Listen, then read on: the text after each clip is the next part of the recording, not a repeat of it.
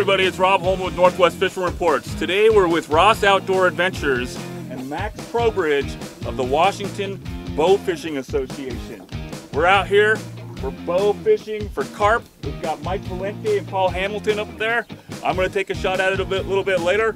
I think you're going to enjoy this, and we're going to learn why we bow fish for carp here in Moses Lake. Keep watching.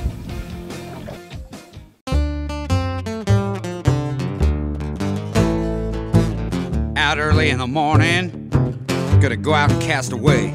All these waters here for the big boys, and we all come out to play. It's a Northwestern way. Northwest Fishing Reports.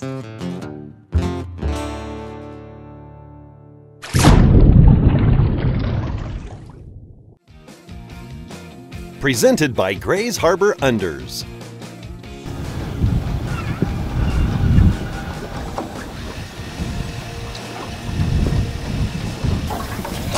There you go, got him.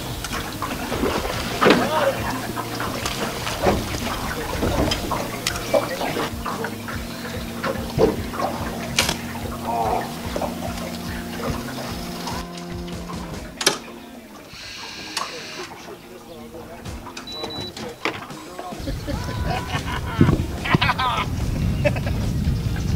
All right, go down low, grab it at the arrow, or how do we do it? Reel it up to the deck?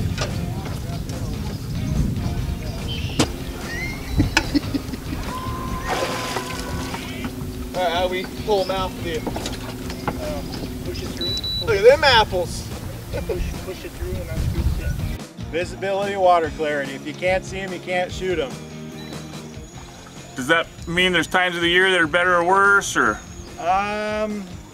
Yeah, they're better or worse. And then if you get too many of them, like we just ran into, you know, they just turn the lake, you know, we call it cloudy or burnout.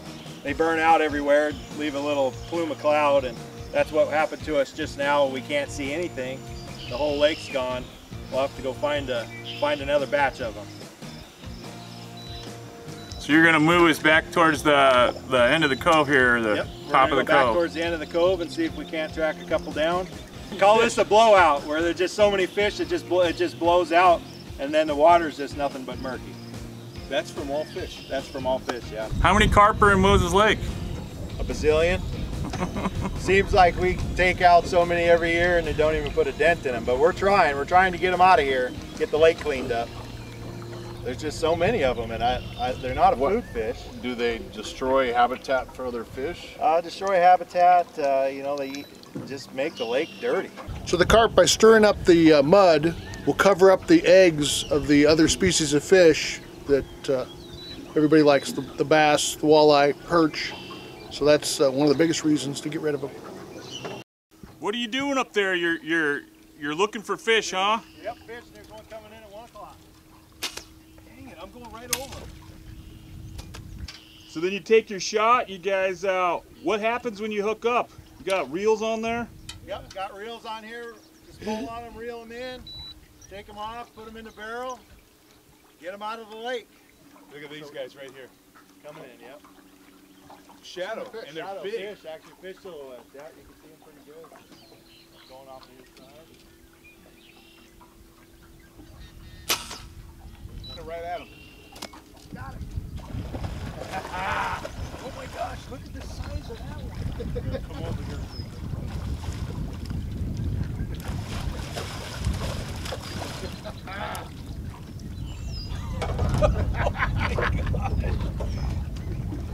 Fish in a barrel.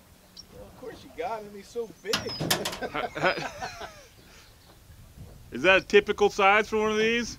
Yeah, this is on the bigger side. Okay. What do you think that weighs? Oh, I'd say 19, 20 pounds. We can find out here. You think there's bigger? Oh, there's bigger. The state record is shot on this lake was 48 pounds. Are they invasive in Moses Lake? Invasive species all across Washington. You don't need a fishing license. You know, you can just get out and shoot them. There's no limit. Take as many as you want.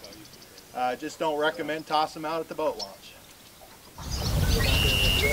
Man, you got to aim that far below it, at least. Nice. Start counting about 2 inches. Oh, yeah, got it. Yep. one, you got it. I missed him. I'm not supposed to take the same fish.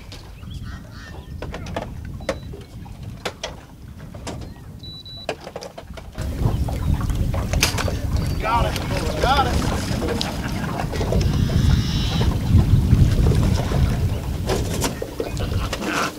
What do you think? Buying a new reel for my bow tomorrow.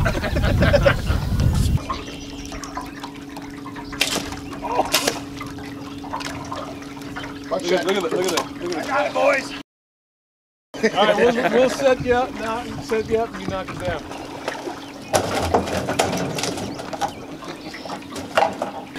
Yeah, you're shooting when they're running away. Look at that.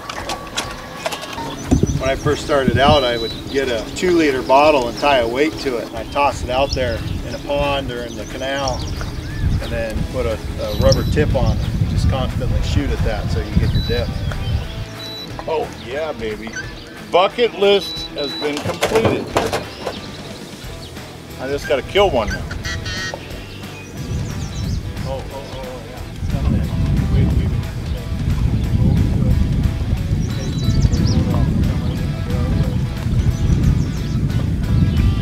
Below it.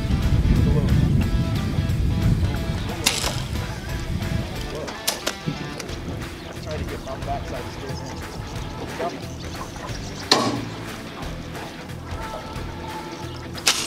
Oh, that was close, Mike. Well, he wanted to get killed too.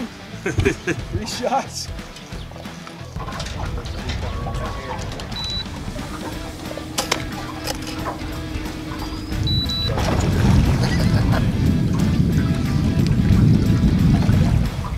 Shoot fish in a barrel only I can't shoot fish. Look at that. Ain't that cool, man? You ever seen a guy that brought 2 55-gallon barrels for his tackle box for his creel? That's the largest creel I've seen yet.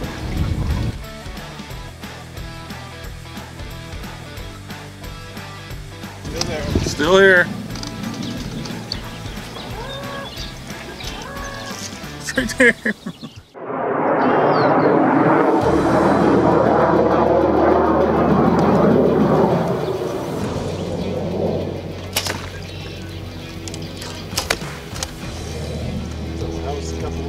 That was close. Oh, it's high? Just off to the side of it, right on height, just off to the side of it.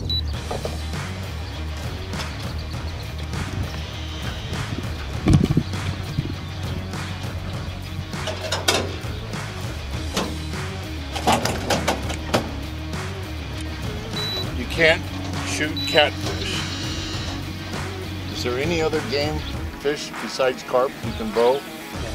No. Frogs. Frogs. Frogs and carp. Look at that. That looked like you were 2 feet below it.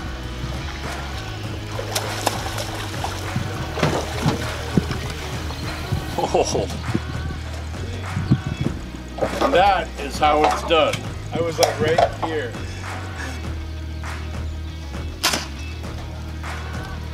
Oh, you got it! You got him! Nice. He's a baby though. all right, Mike. Heck Nice. yeah. He's a baby. The smallest carp in Moses Lake. You got it.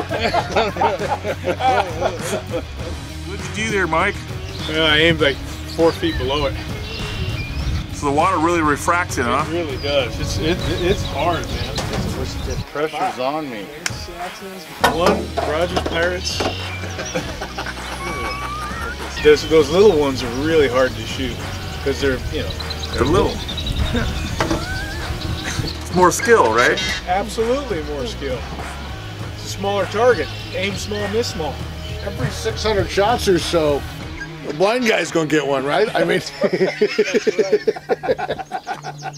Max, can they put up a fight on that reel? Yes, they can. They'll tow the boat around if you get a 20-plus pounder. No kidding. Yeah, but anybody can get a 20-plus pounder. It's hard to. stick to that, Mike. You stick to that. Goldfish, you know. Right? The true carp. The real purist. The purist, yes. They go for the goldfish. Tiny little arrows.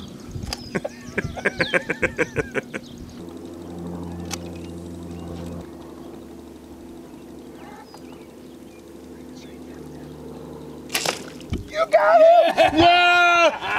Yeah! Yeah! Nice job, Paul. Look at that, baby. I hope he's little. He's not little. He's not little. Oh, look at that. Oh my gosh, dude. Look at that. Not bad for a rookie. Shelby, you much of a bow guy? Not much, but I suspect I will be here shortly. Looks pretty fun, doesn't it? Yes, it does. Looks like a ton of fun. I think we should take a shot up there. I think we're due.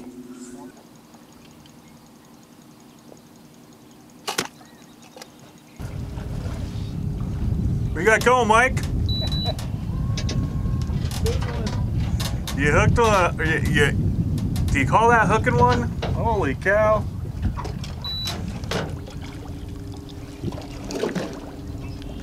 All right. Boom. Carp fishing on Moses Lake. Absolutely. Bow and arrow. Gotta do it. Yeah.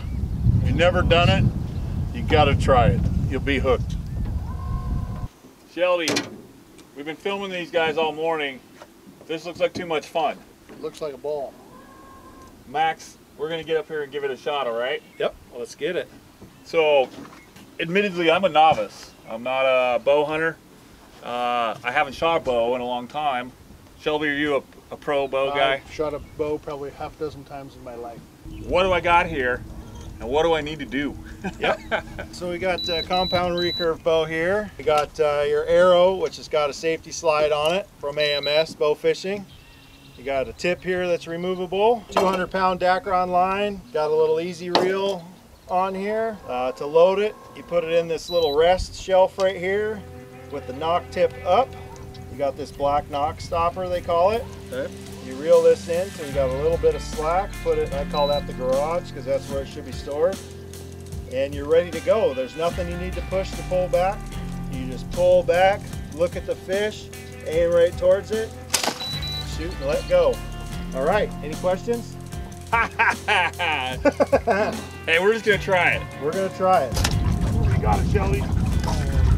Yeah! Yeah! Ooh, that's a Yeah. Another barrel, sorry. Woo! Nice job there, Mr. Ross. I'm on shot 7. What shot are you on? Is 100. 107. 107. Hey everybody, we're about out of time for tonight. We're gonna keep going. I'm gonna try to get myself a carp, but we gotta sign off for this episode of Northwest Fishing Reports TV. Max, thanks a lot for bringing us out. Yeah, thanks for coming out. Glad you guys come out and got a couple fish. I think everybody had a great time. This is a fun sport. Please go online and check out the Washington Bowfishing Association. If you're interested in this sport, get out here and have some fun. On the run.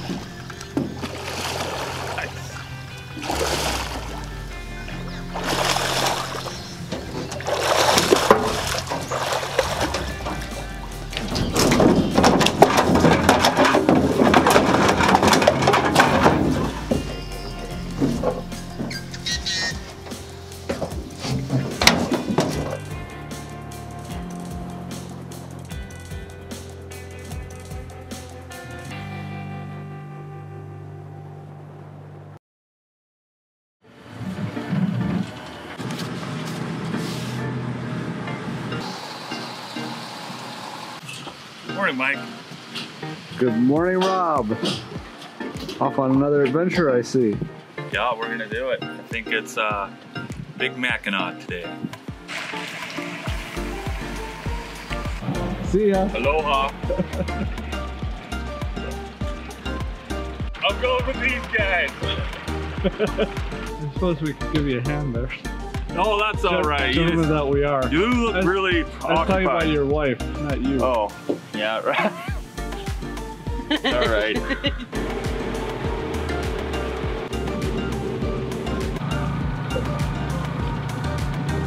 Good morning, everyone. We're coming to you from Lake Chelan. Northwest Fishing Reports today is fishing with Lance Effrig of Washington Guide Services. We've been out with you before and had great success up on Stehekin for kokanee and some Chinooks. So today we're doing something completely different. We're fishing Lakers today, or Mackinaw, whichever you prefer to call them. But yeah, we're got a little bit different technique than kind of some people. I don't recommend it for every boat. One of the things you'd mentioned over the phone with me is that today we're going to be going for quality, not quantity. Correct. Yep. Yeah, and the way that I fish, right on the bottom, dragging through the mud, is I tend to get bigger fish. So. All right. Well, I'm really interested to see how this plays out. So we've got our lines down, and as they say, let's go fishing. All right, let's do it.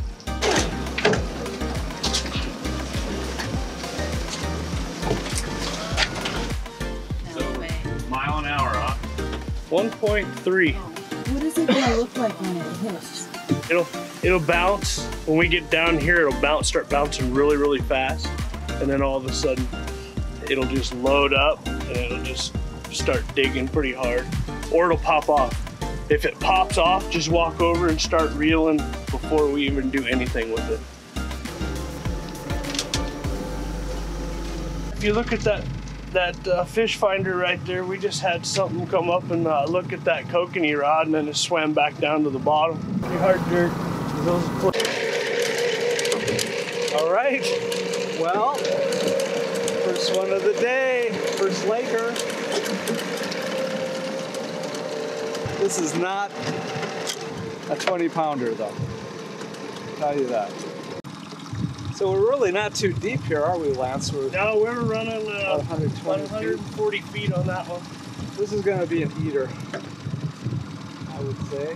Your smaller ones are generally better eating fish. They don't have as much fat on them. They're eating more mysis shrimp and things like that. So.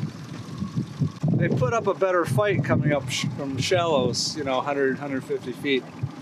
Those fish that I've caught 300 feet down, there's not much there. Not much there. Well, oh, there we go. That's a nice fish. They got a big air bladder.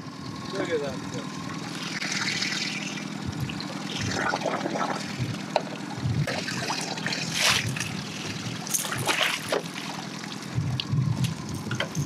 That hook popped out right as Lance netted them. Lance, you don't mind me showing the viewers your you're good on your that lure here. That's called the bleeding frog. Bleeding frog. Yeah, got a little bit of red in it. That's an interesting pattern. Yeah, from Mag Lips, Yakima bait. So yeah, that's one of my favorites. Let's get him out of here. It's got sharp teeth, so. You guys want to watch these fish. They do have sharp teeth and they will cut you. Yep. That's a nice representative, probably about a 4 or 5 pounder. Yeah. I would guess. Perfect eating size. Those are perfect. That's gonna cut fairly red and it's gonna not have a lot of fat. It's probably eating a lot of mysis shrimp, so. You make a liar out of me now. Yeah, it is. It's going to be 5.7 pounds. 5.7. Nice. And see, this is all air bladder. That big old belly on it. So if we were to release that fish, it's just going to float on top of the water because it hasn't released all that air. So what I do with some of the bigger fish is I have a deep water release. We're visiting with Lance Effrig of Washington Guide Services, and we're using a technique for targeting the bigger Lakers here in Lake Chelan. I think the bigger fish lay more on the very bottom of the lake. the big fish are lazier than the smaller fish. They don't move around as much. So I take the downriggers and I run them all the way down to the mud. I don't do this in all parts of the lake, but out here on Mac Bar, we can do that. So I take the ball, I run it all the way down, I let it set right on the bottom. So when that ball hits the bottom, we all know you're supposed to bring it up 2 or 3 feet. You don't do that. I don't do that. I let that ball drag right through the mud.